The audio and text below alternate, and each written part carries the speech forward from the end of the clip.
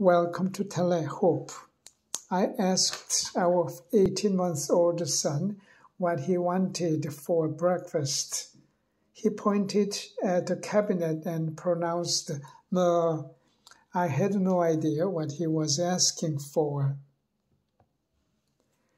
I opened the refrigerator and he pointed and cried, "Ch!"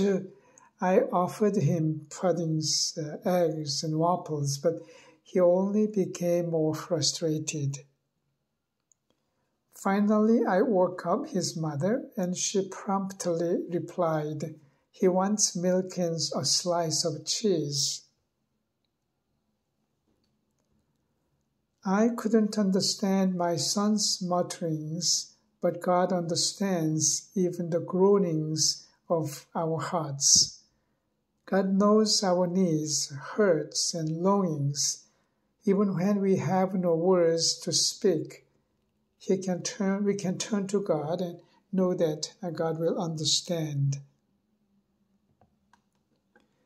We do not know what we ought to pray for, but the Spirit Himself intercedes for us through wordless groans.